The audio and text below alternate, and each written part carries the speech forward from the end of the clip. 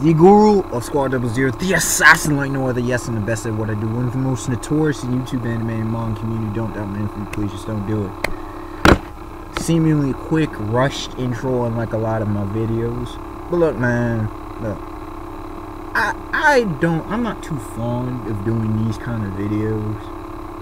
I don't mind doing them, but I'm not fond. Now, it's different from a couple years ago when I did my Naruto equals unimpressive and Fairy Tail equals shonen comedy. It was kind of more lighthearted, more, you know, throwing a couple jabs here and there. It was analytical, but it was more for entertainment purposes. This one, not so much. This one is a derivative of a complete attack or legitimate questioning of my analytical ability. That I'm not cool with. Now, it's not that I don't mind people critiquing me. It's not that I don't mind criticism. It's not that I don't mind objection. Look, one of the ways I best learn is through debate. Just go and put that out there. Actual debate, not what people claim to be debate, but actual debate. That's a whole nother topic for another day. The problem is, people act like they've never seen me talk, never heard me talk, never seen any of my videos, don't know what I'm about. What is the main motto of my channel? Logic, reason, facts, and evidence. Why would I not be given valid reasoning to a claim, a bold claim at that I made? And what is this specific bold claim?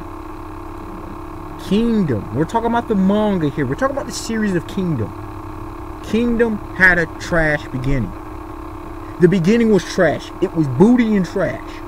Now, I don't come out claims as outrageous seemingly as much as often. That's a rarity.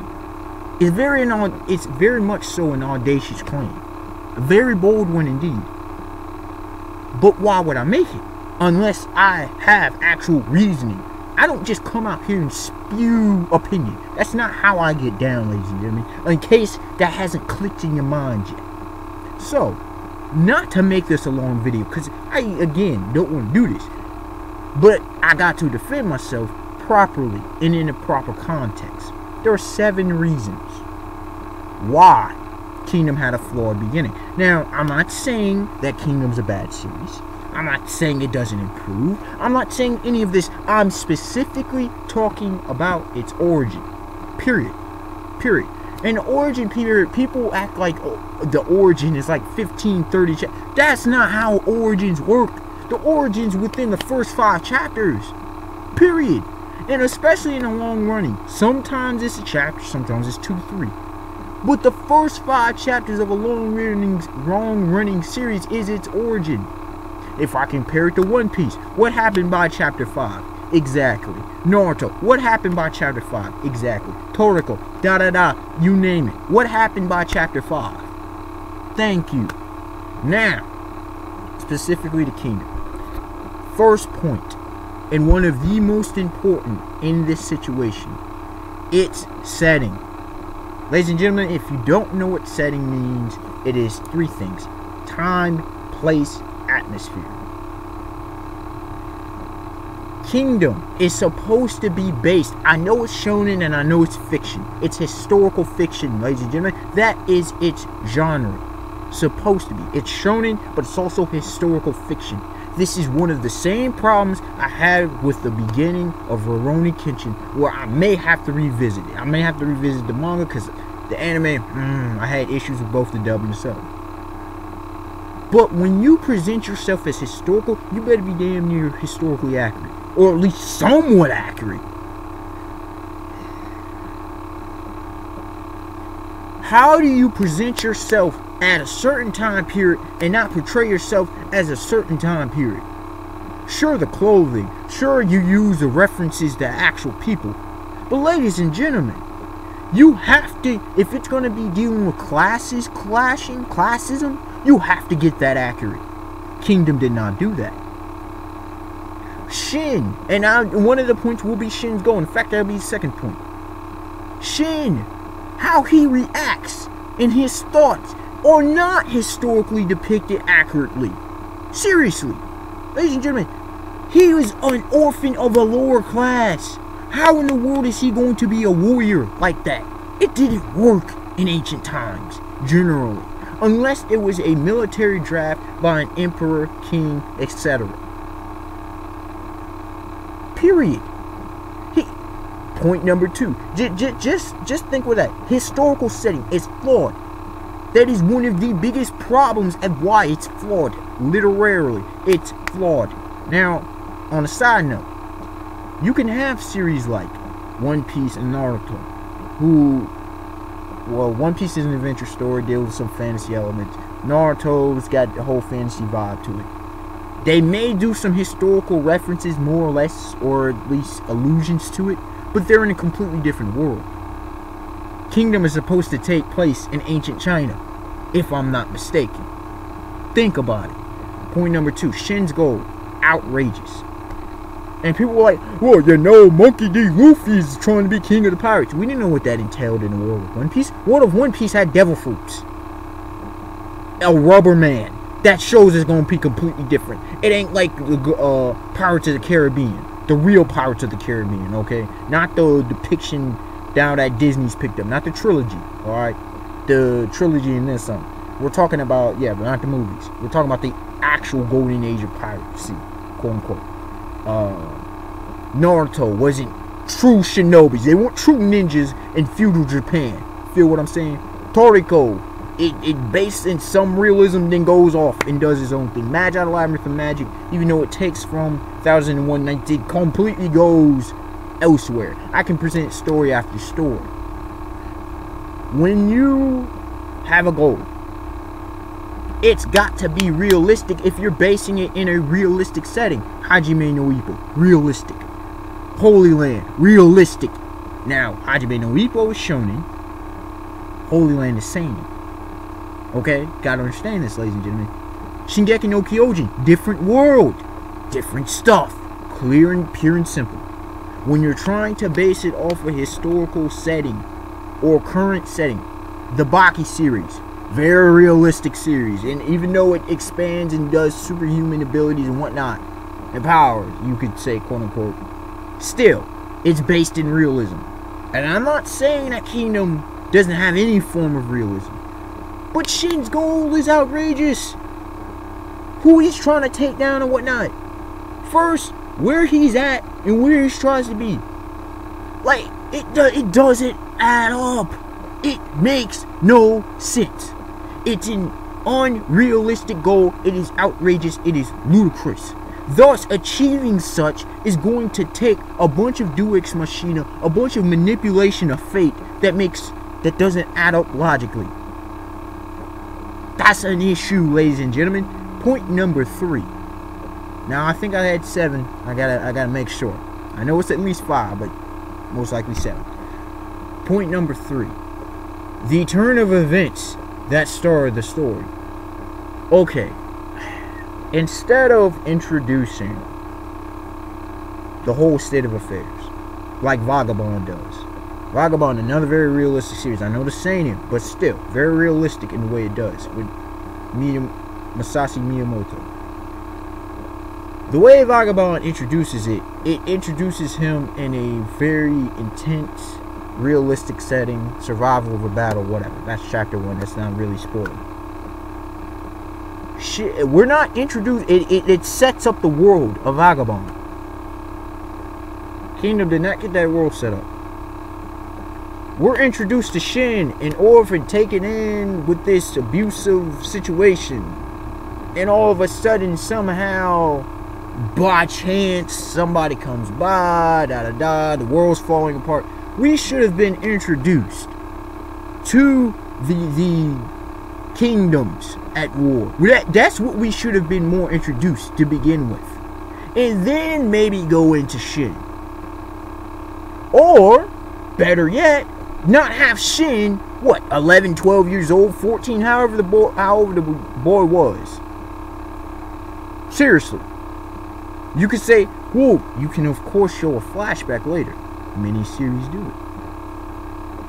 But starting at which he did not make sense for the series because it causes a series of unfortunate events. Logically, anyways. So, the start of it was a flaw. Moving on. Point number 4. The whole situation with the adoption. Now, this is a problem because the dude is brought into an abusive situation. And I'm not saying that doesn't happen. But let's just think about this. The guy does not want this kid here.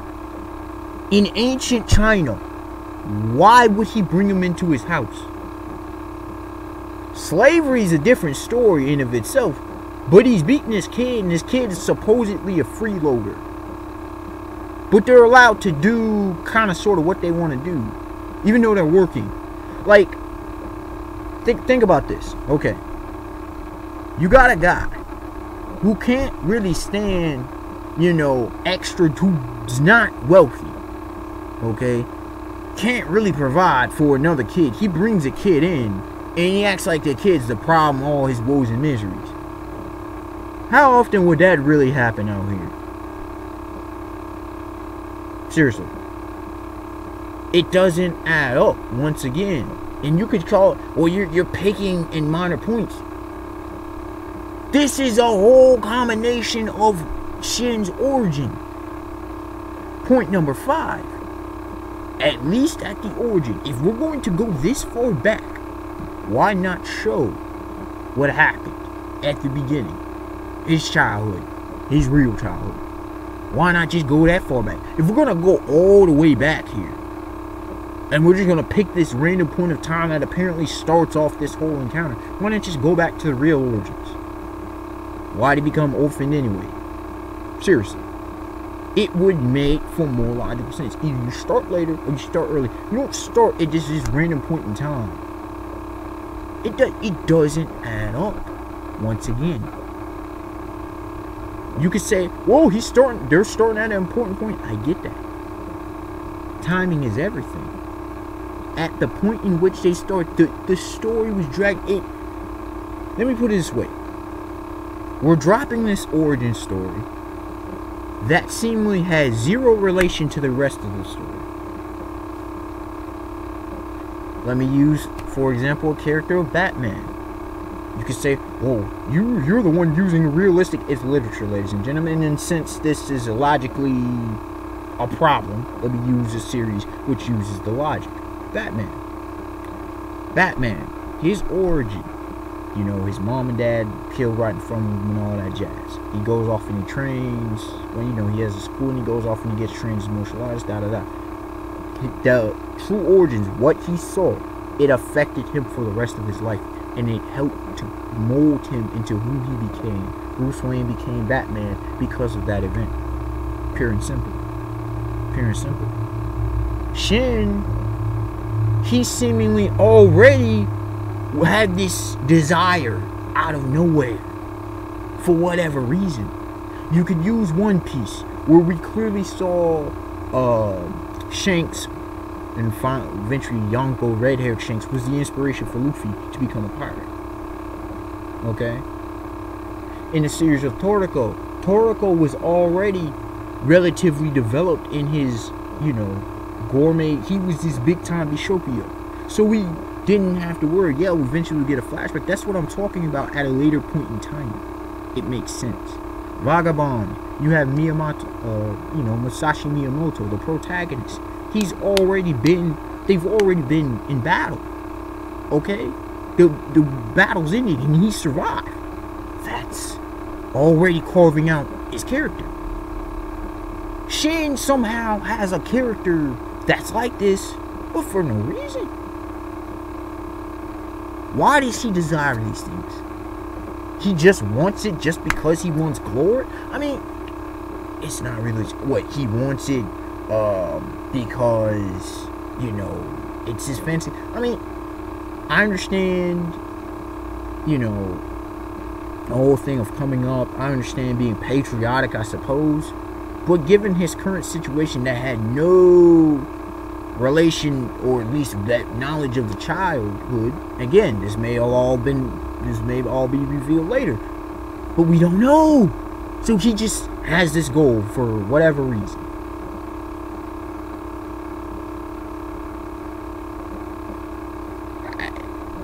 I'm at a loss. Number 6, Shin. This dude here. I mean, I've come across generic, you can say, protagonists. I've come across protagonists that need a lot of work. But my lord, I'm huge, and you can say this is personal, whatever. I will throw this out there. I'm huge about protagonists. Generally, the protagonists are the best characters in the series. And if they're not, they're pretty damn close. Shin, he's not a static character like Luffy and other characters, I could say. And I'm often hammering mangaka. Shin's not the only one I have an issue with. Yes. Okay. Uzumaki Naruto. Natsu's right now. Golden Freaks. Oh, Golden Freaks. All dynamic characters. Very negative. And yet, they are necessarily dynamic characters. But the way that they're placed, I'm not saying they can't develop. I'm not saying they don't get characterization. But you set them up to where it's like, he's already here, but he needs so much more growth. You put him in such an extreme category that the growth is going to be limited, ladies and gentlemen. Of course he can do some badass things. Of course he can do some cool, crazy things. But stuff doesn't add up. Once again, you're limiting your character by making him so extreme.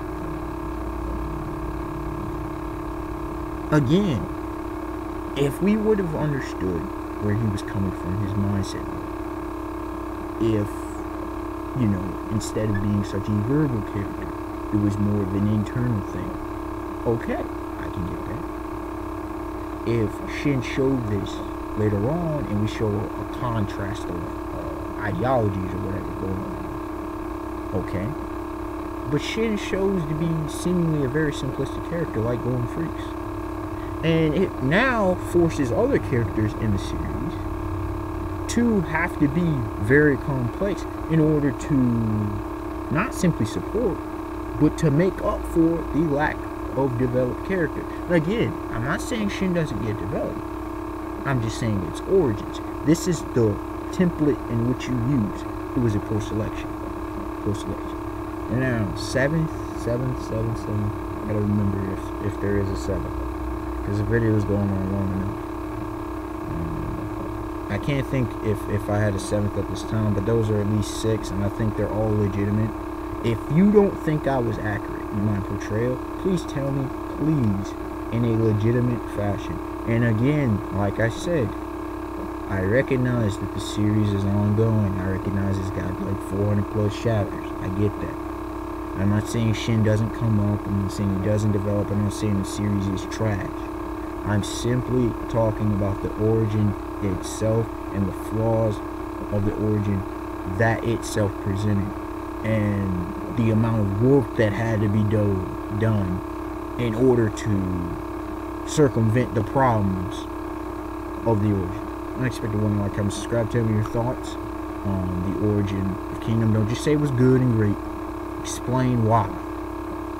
Alright, y'all. Have a beautiful day, beautiful night. Peace.